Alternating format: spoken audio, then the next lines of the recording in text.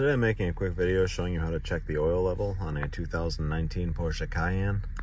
So what you want to do is drive it around for a little while and get the oil up to temperature first.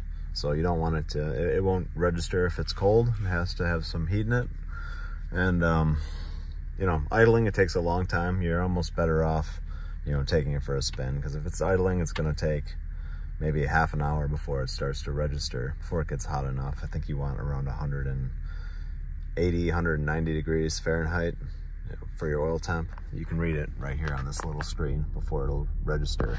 Then you shut the car off and put it into accessories position. So just, you know, light it back up again, but not have it running.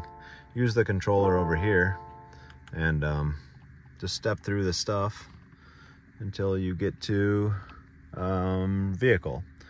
Push this roller inwards to select, and then you're gonna scroll down like that and then select again with the little roller, and then there's your oil level. So sometimes it'll give you a countdown, it'll say it's not available right now, and you're pretty much just gonna wait. It may take a couple minutes, you know.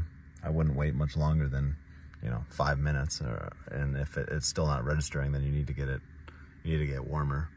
But yeah, that's it. So this one needs some oil.